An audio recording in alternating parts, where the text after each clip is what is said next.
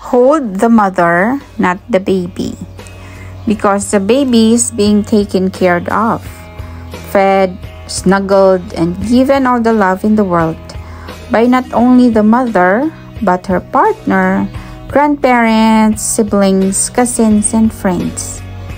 But the mother may have gaps in her mind from lack of sleep, may be mechanical in her motions as she's healing, may feel more like a mess than a mother, may be sitting in bed crying, feeling overwhelmed in her body and life, may be full of mom guilt because in her mind, she's not good enough and she's bleeding, wincing in pain, swollen, and emotional.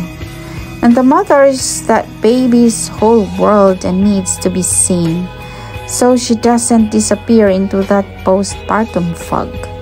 So hold the mother, not the baby. A mother agrees that her baby matters more, but she's hurting while she's the person behind the baby, in the background, making it all happen.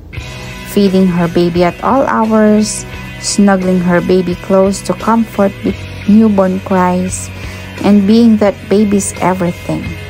So it's the mother who needs your love, and the mother will remember who held her up.